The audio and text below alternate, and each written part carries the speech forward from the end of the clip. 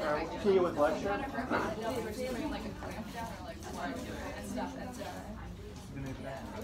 So either Monday or Friday or Monday, I'll try to pull out the model of the compact bone. I want you to study. And I just put pictures of it and point at certain things that I like to talk about. It's a good review. Okay. The osteon is shown in those two in a few ways. When you slice bone and you just kind of look at it, there's one osteon. Okay. And then if you pull the layers out, it kind of looks like that. So those are all pictures of osteon. And so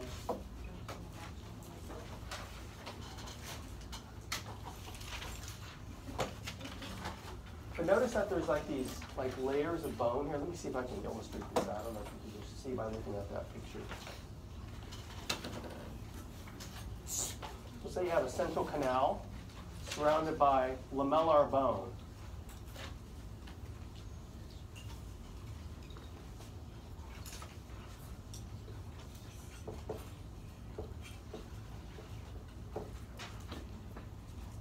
Many layers of lamellar bone. That's the osteon. And what you've got there are a bunch of osteons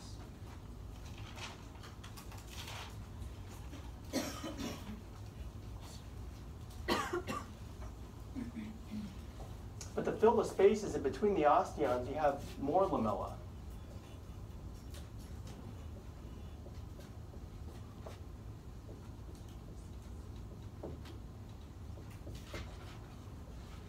So the space fillers, which is also lamellar bone, I usually refer to it as interstitial lamella.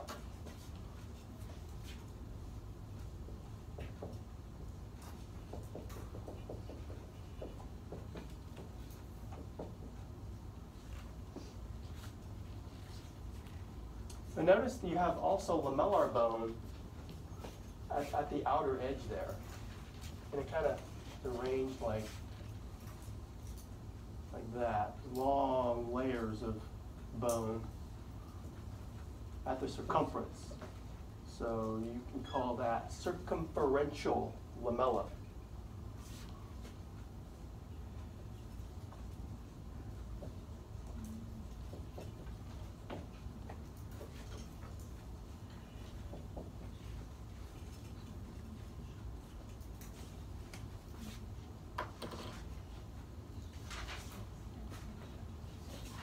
There's a blank picture you can study.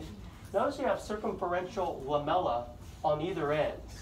The outer part here, but also the inner part here. So let me draw some more circumferential lamella on this side too. More lamella. So it's in two locations and it's kind of sandwiched on either side. That's circumferential lamella. And that's circumferential lamella right here.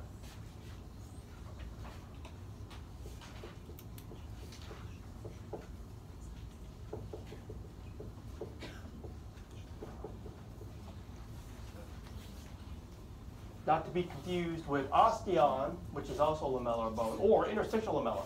It's all lamella.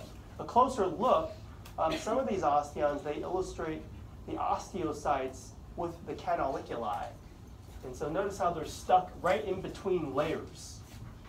So if you want to put a little lacuna, if you want to draw one, say right there, with the osteocyte in it, I'll draw a little spiny looking, just to draw one. Osteocytes with lacuna. They illustrate some of them with the osteocytes inside the lacuna with the canaliculi, but some of them, they just leave empty spaces. So that got cut off. It's just lacuna if it's just the empty space. But if they illustrate something in there, the living cell is the osteocytes with canaliculi. So what I drew in blue is osteocyte with canaliculi. Clear. I think the other things I talked about the central canal. An alternate name, I tend to use central canal. If you ever see the term haversian canal, it is the same thing, just a different name for the same thing. You should know that too. It comes up a lot when we teach this class. And so there's labels on, labels off. If you look at the side of this model, it shows how the blood vessels perforate and go up and down the central canal. So the central canal, I already pointed to one there, it goes completely vertical. Pretend there's a, say this one, it goes completely vertical.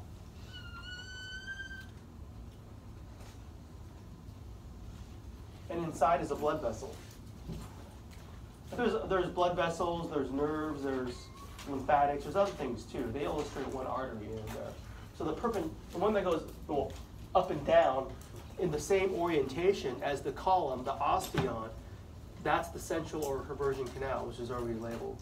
But yet you have some that kind of go that perforate from side to side. And those are called perforating canals or Volkmann's canal. So if we draw a little outshoot, going this way, going that way, say. Oops.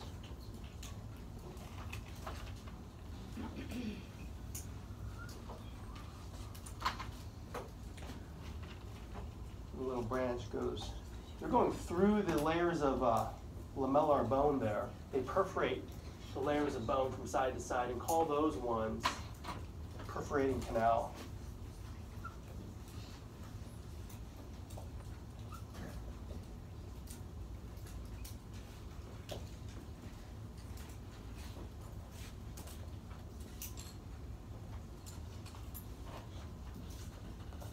We have another model of bone. It's called the Muller-Ward model. And in this, they don't show you as much. So you get a little more details there.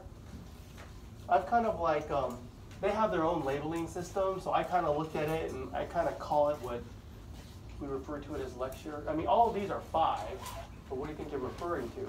And they make them different colors, just so you can see how many layers there are. They call them haversian lamella because they surround this whole thing with the central canal. So these are the osteocytes, right? They color them blue. But they color the canaliculi red to symbolize that they're receiving blood from the artery and it's like seeping through the cracks. But really those are extensions of the cell.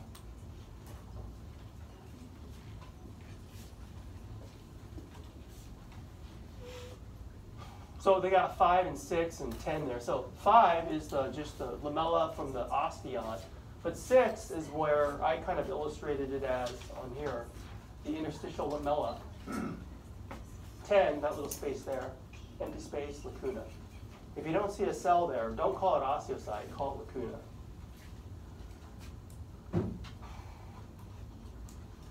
All right, so these are the contents of the central canal.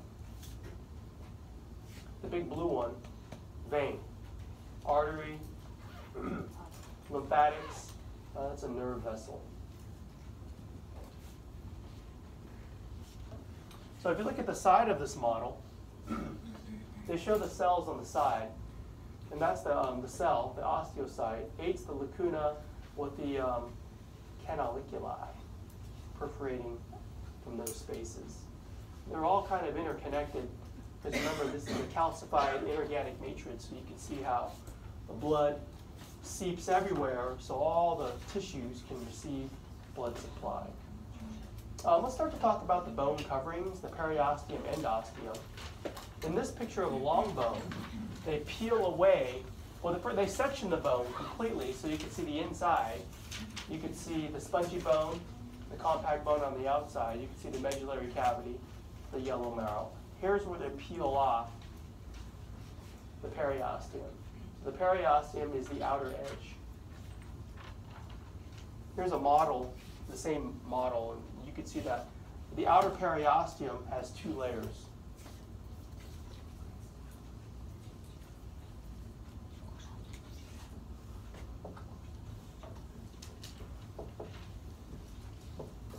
It's bilayer. I say on the slide, the outer layer is the fibrous, tough layer.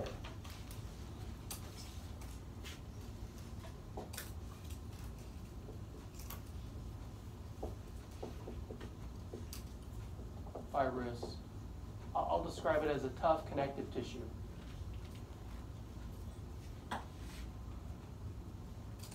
However, the inner layer, it's referred to as osteogenic. This is where you have osteoblasts that will build more layers of bone if you need it to strengthen bone.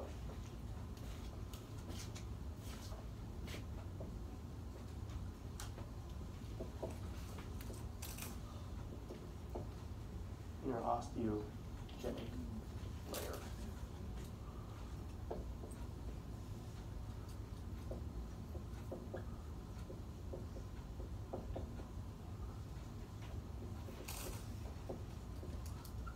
Build bone. So you have two distinct layers of the periosteum. However, the endosteum is kind of an incomplete layer. And so this picture kind of like show you what you're talking about here. Let me erase my picture here.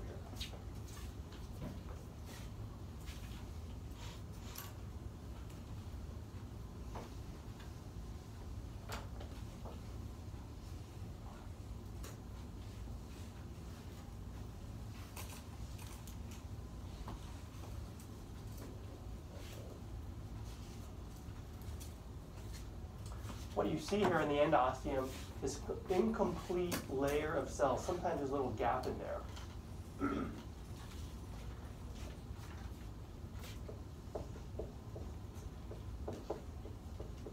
So whereas the periosteum is bilayered, it's the outer covering. It covers the outer compact bone. Let me put that here. Covers outer compact bone. I mentioned it before. It helps where the muscles insert, helps form the joint capsules. The endosteum covers the inner spongy bone.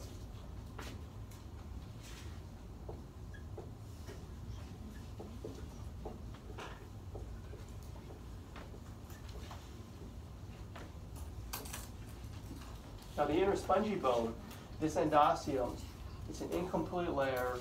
They have some osteoblasts, maybe an osteoprogenitor cell, and osteoclast. So basically it's osteoblast, osteoclast. So you're either building bone or breaking it down from the inside.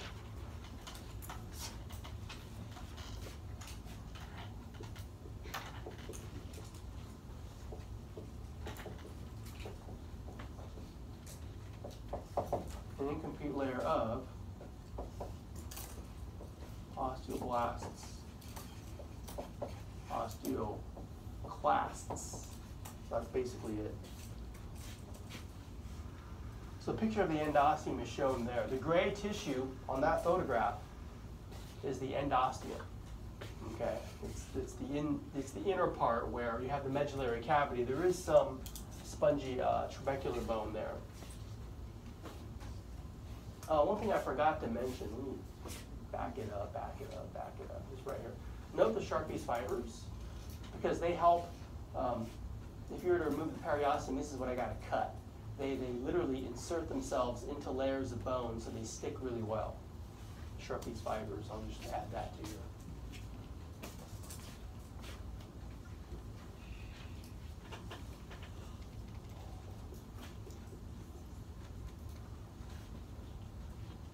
Okay, we can move on now. Now, the other thing we talked about before the break was that the metaphysis, before it fuses, is a growth plate. And we typically teach the zones within that growth plate so students can learn how long bones get longer. And why before you're an adult, one long bone is technically 3 bones, 2 epiphyses and a diaphysis. So there's a gap right there. So technically that's 2 bones, even though we name it 1 bone. But you can see the big gap of the growth plate there. And if you were to look at that, what you would see is this cellular arrangement of zones. And those are the zones I want you to study. And we could look at the histology to see what's happening with the chondrocytes as they ossify.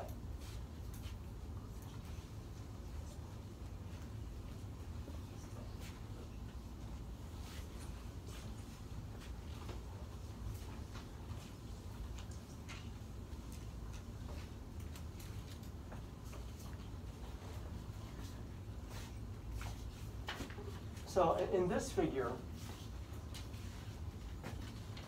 you have the cartilage cells at the top. As long as you have cartilage, your bones are going to get longer and you'll continue to grow taller, which is desirable usually. At the bottom, these are the cells, it's the ossification zone. Cartilage, bone forming. It's like you're chasing these young cells at the top. Eventually, these will catch up.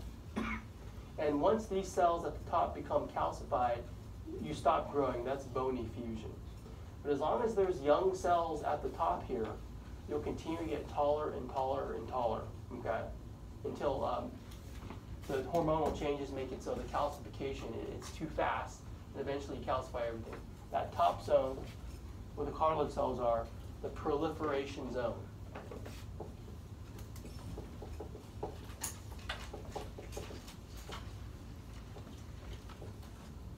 What's proliferating? The cartilage cells. They're undergoing mitosis.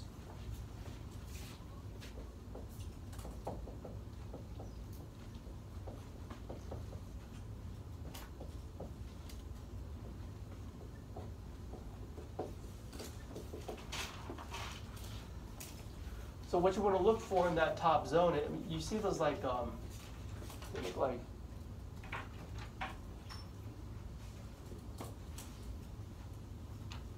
these little lacuna, and they got cells inside of them. Those are the chondrocytes, or cartilage cells. Kind of look like that, these vertical rows of cartilage cells. That's what they look like when they've just undergone mitosis. Okay? They're rapidly dividing. You get these vertical rows of the chondrocytes. So in the zone right under it, these are the older cells. And when cells get older, they've enlarged, and that's kind of right before they die. So associate hypertrophic cells with cells that are large that are about to die. That's what you have there. Number 2, hypertrophic zone.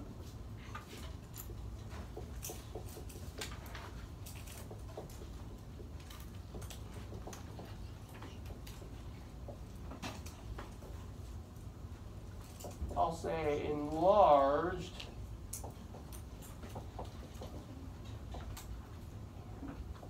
cartilage cells. Oh, they're still alive. They're about to die and become calcified. So that's the next zone, the calcification zone. When the matrix becomes calcified, the cartilage cells they die off. And so that cartilage matrix, it deteriorates. 3, calcification zone.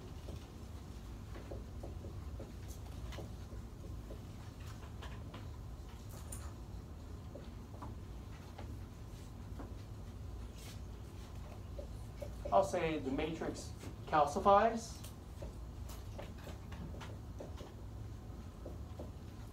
Cartilage cells die.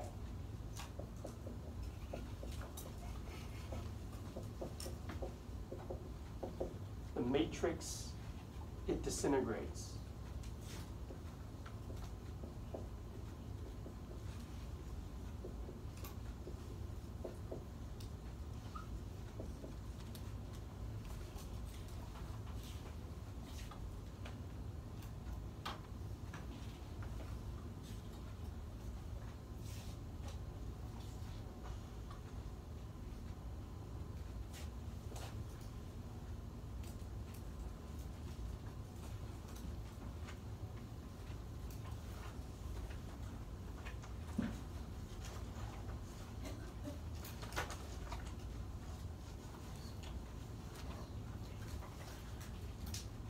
And that bottom zone is the ossification zone. And that's where the new bone forms. Okay, let's see here. Complete. complete this 4, ossification.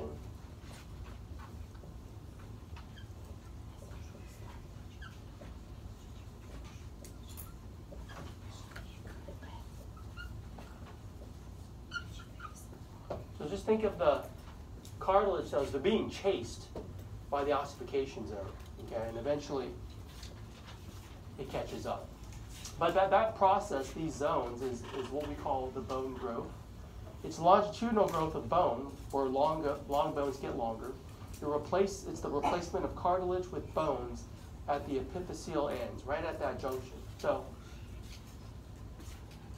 not to be confused with bone remodeling, where you break down bone and then just kind of like deposit it somewhere else. Remodeling bone isn't necessarily, the bone is not necessarily getting longer. Okay, but this is. So this process here describes longitudinal bone growth, if you want to title this.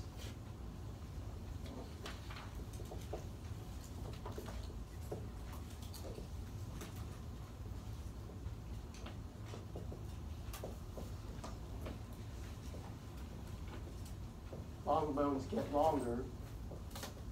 Remember, these are the events of the growth plate that we talked about. That hyaline cartilage at the growth plate at the junction of diaphysis and epiphysis.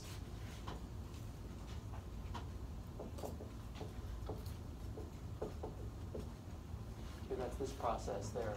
So the picture kind of like illustrates the difference between longitudinal bone growth and bone remodeling. So let me point the key things out here. As the bone grows in length, remodeling or resorption maintains the bone shape. So here's our epiphyseal plate. Here's our articular cartilage, which does not participate in any kind of bone growth. So what they do is they show a long bone getting longer because that's being ossified. They also show remodeling. Here's the outline of the old bone. But let's say you break it down and redeposit it. Maybe you put more bone here above it, and maybe you put more bone here, okay? And they call that appositional growth. So let me note that. I think we should note that. So this is longitudinal bone growth. Now let me erase the board.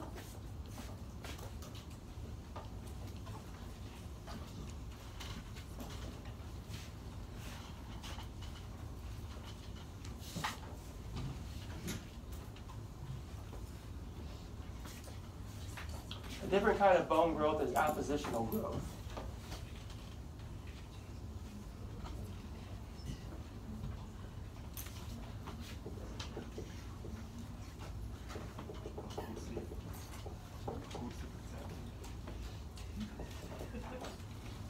First, you break it down. That's resorption. Then deposit it somewhere else.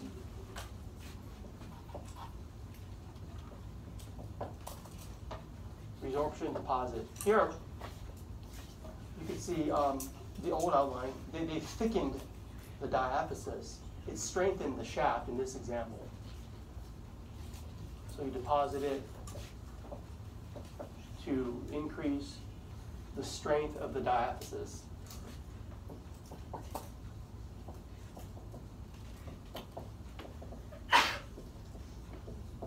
Take-home message here, you're making your bone stronger with appositional growth. You're not getting longer, you're getting stronger. Physical activity increases the likelihood you'll have stronger bones. And I have a couple of YouTube links here. You can watch videos of it if you like. But bone remodeling, one of the goals is when you break the bone down, you're keeping blood calcium homeostasis levels. When you're at homeostasis, I say good, okay? But you could go have an imbalance one way or the other. If you have high blood calcium, say you eat leafy green vegetables, which are rich in calcium, or dairy, milk has a lot of calcium too, but I think the leafy green vegetables are more healthy. Well, anyways, so you ingest that food, your blood calcium goes high. Note the hormone calcitonin, okay? Because that hormone will increase the activity of the osteoblast, and that's the physiology you need to know. So you can have more deposition of calcium.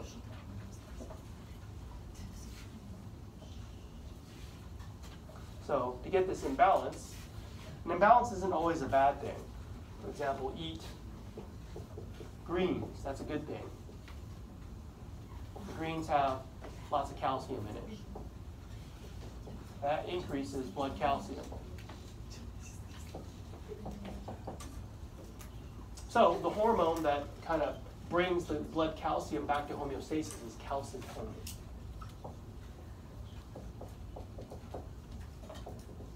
So calcitonin, it comes from a gland in the neck called the thyroid.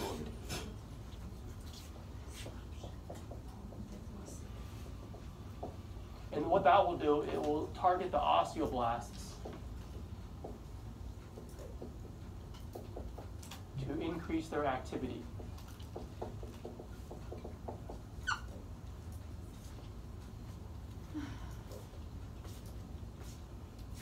If blood calcium is low and you want to raise it, the hormone is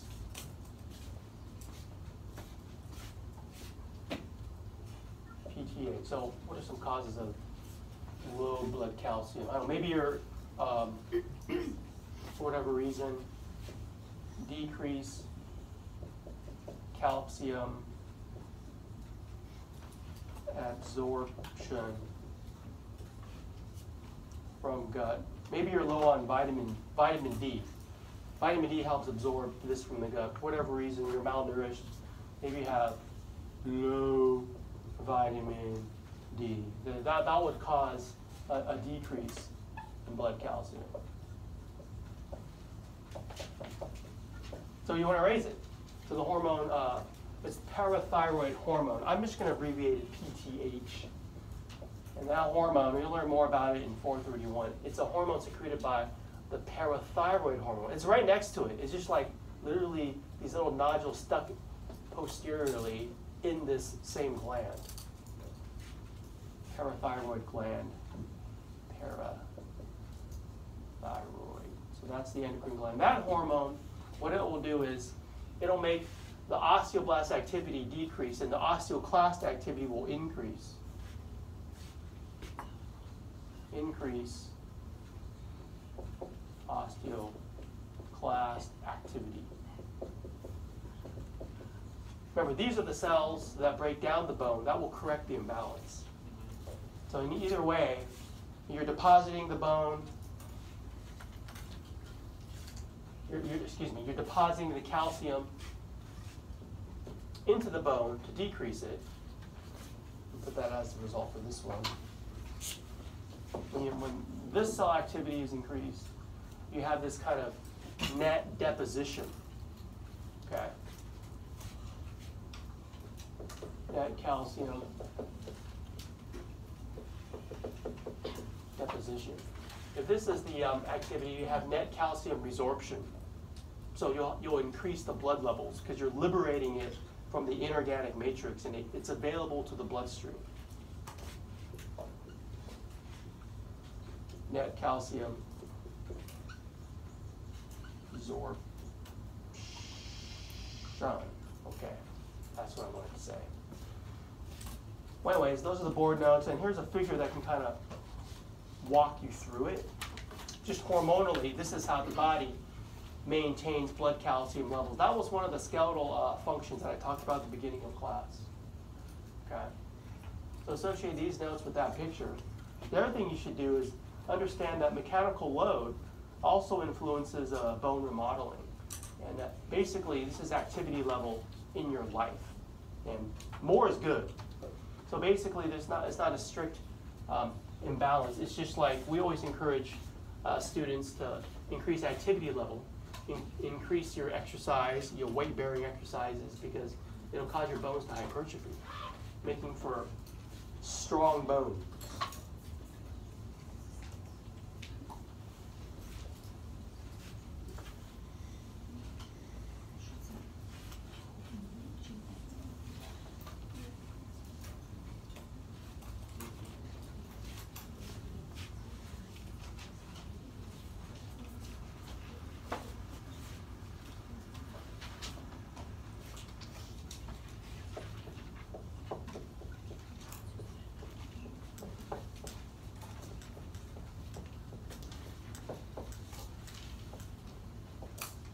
influence of mechanical load on bone remodeling.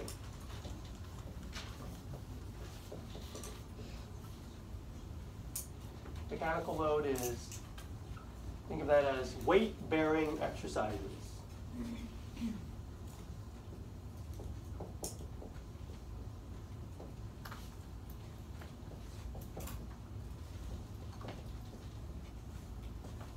Like jogging, right? Because you're on your feet, you're running on the earth.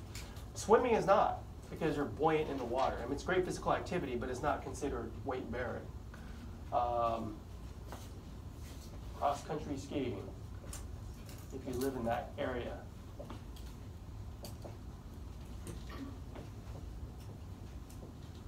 Anything where you're on your body and you're just moving through space is considered weight bearing. The effect is your bone hypertrophies. What you're doing is you're creating these little micro tears in the bone tissue, and the osteoblasts fill the gaps, and you're increasing your appositional growth there. So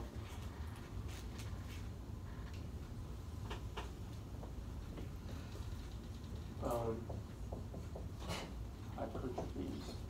Think of this as when you're younger, in your teens and 20s, and your activity level is high, you're putting money in the bank, right? Your savings account. You don't touch it. Because when you get older and your activity level decreases, you don't have time to exercise. Or you have a job where you're very sedentary. You're sitting in a cubicle all day. Your bone atrophies. In classes like this, we usually talk about astronauts. They live in 0G. There's no weight. And so you worry about their bones wasting away. Or if you're injured, you have a back injury, you're instructed to just lie in bed rest. Okay, you can't like get on your feet. You worry about atrophy.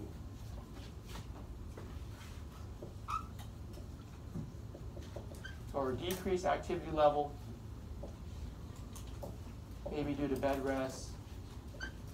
Maybe it's just you're like a couch potato. We say sedentary lifestyle. That's our euphemism for you're a couch potato. You don't exercise ever.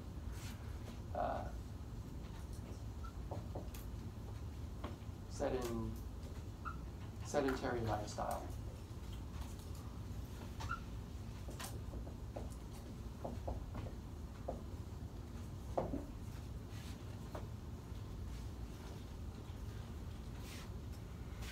Most organizations recommend about 30 minutes of exercise on most days of the week. Okay, so what is that, like 3.5 hours? So if you're kind of under that, you're kind of below the recommended guidelines. And we start to consider you in this category where that can happen. And the clinical manifestation of that is osteoporosis. So let's see here. Let's talk about bone loss with age. With age, the efficiency of osteoblasts declines. So the question becomes, what age? 30 years. That's when it's like start to go downhill. The rate of bone formation decreases. It's less than the rate of bone resorption, okay? Because your osteoblasts, their level of activity is declining. The result of that, you have this net deficit of bone deposition. So your bones start to show this loss of bone mineral density or excessive bone atrophy. And that can be measured on imaging technology. It's BMD.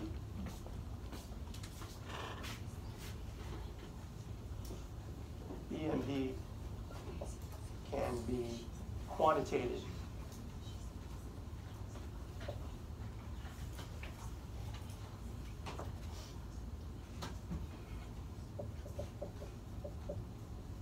By imaging. Low BMD is a concern.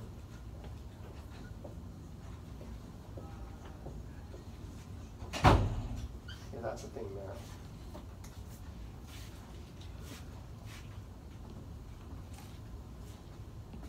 The clinical manifestation of low BMD, it could be osteoporosis. So osteoporosis is a condition, or what I say is the clinical manifestation of bone atrophy. It could result in what's called low trauma fractures. So I'll just add, this is a concern for osteoporosis.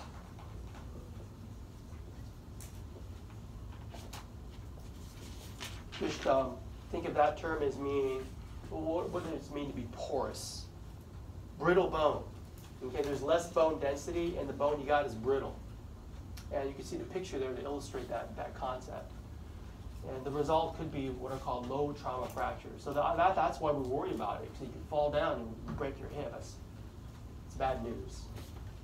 So this is kind of like increased risk for what are called low trauma fractures.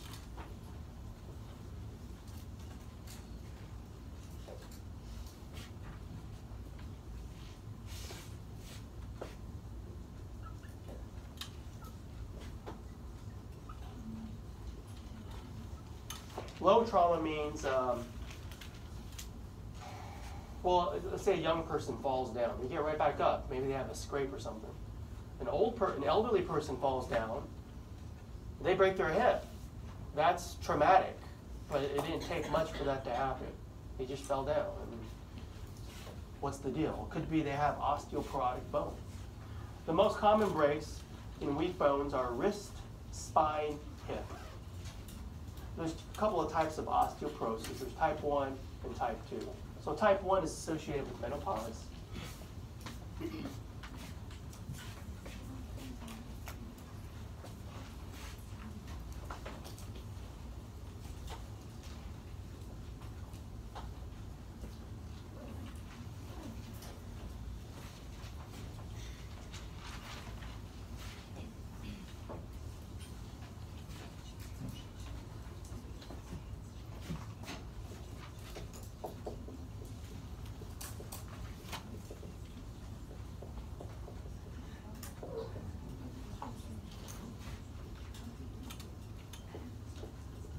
So menopause, that's females, elderly women. The average age of menopause is about 50.5 years. When we take repro, I talk more about it. Well, menopause is every month, a sexually fertile woman has an ovulation. Okay, that could be fertilized by sperm for reproduction. Menopause is a depletion of those eggs. You stop ovulating. Now, with that, postmenopausal women, they lose like estrogens, and estrogens seem to like influence the osteoblasts. So you have accelerated trabecular bone loss. So you see increased incidence of wrist fractures, hip fractures. They're called Colles wrist fractures, if you want to write that term down. The term I use quite a bit. So 15 to 20 years post-menopause, you start to see this.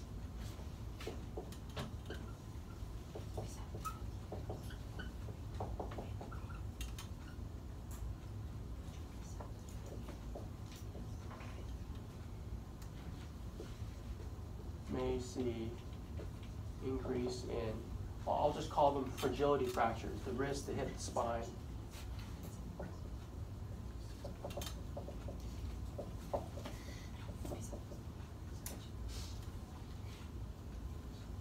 Colles, hip.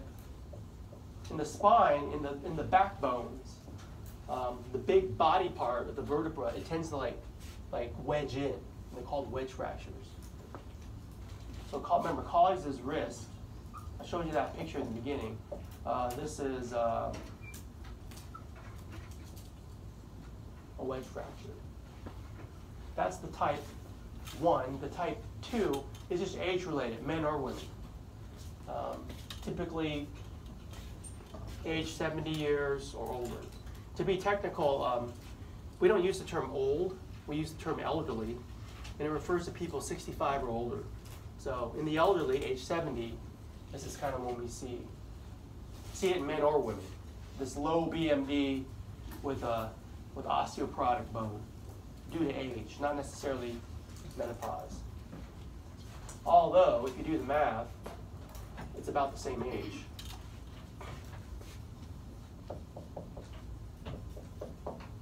So this is age-related.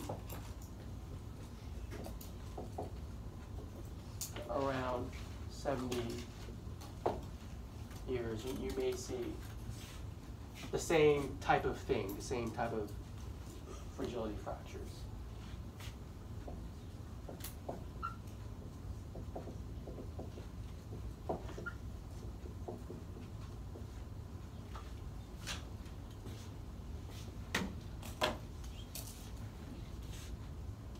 All right, I want to stop here. We don't have time for lab today. I'll give you some more time later.